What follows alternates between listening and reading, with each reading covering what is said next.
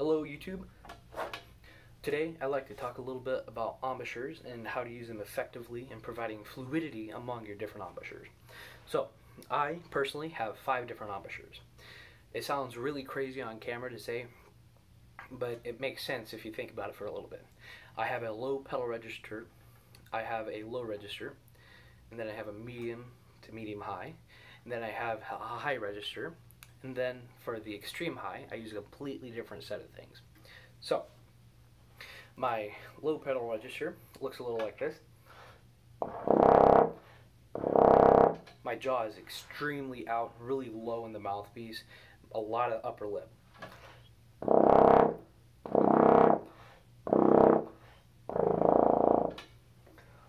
Now you can't really hear a pitch in that, but that was a pedal, double pedal C and double pedal B flat. So, and then here's my low register.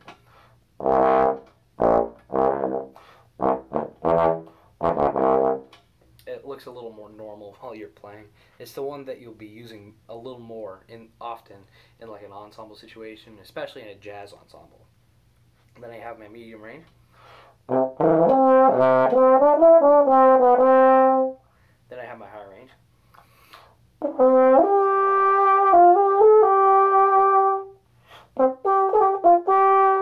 Then I have my extreme high range.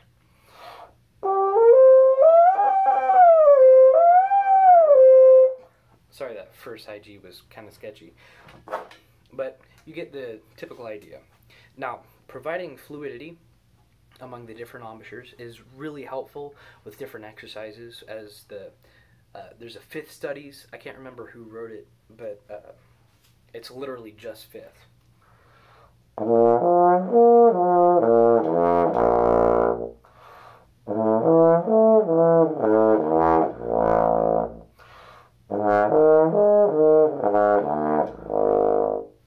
Now, that really helps with your medium to low range embouchure, which I love. That's my favorite range, to be honest. And then there's a few other exercises that I use to provide a lot of good motion throughout the embouchures. Is actually mouthpiece buzzing. I know a lot of people frown among mouthpiece buzzing. I do not. I actually look at mouthpiece buzzing a little bit differently. It's less to help of pitch, ear training, and more to do with tone production. So, I don't know why I took it out now, but I'm going to play B flat. Now, what I want to do is make the best tone I can on this mouthpiece.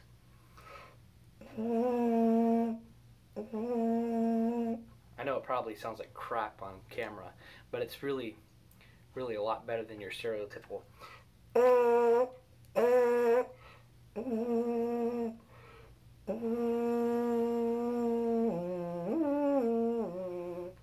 It's kind of a little more warm, a little bit more air to put through the mouthpiece, and I do that over a lot of arpeggios and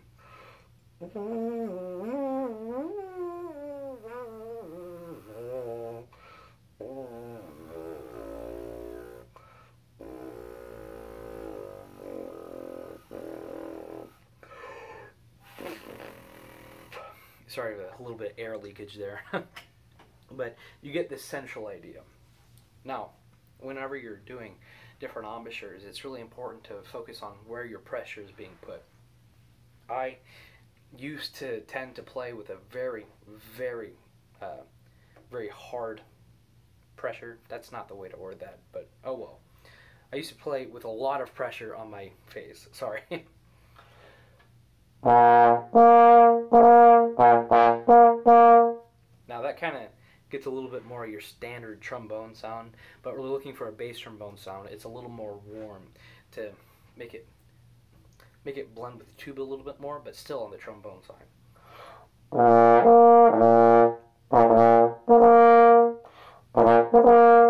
Now to do that, you need a little bit less pressure on your face. Now here's your standard trombone tone.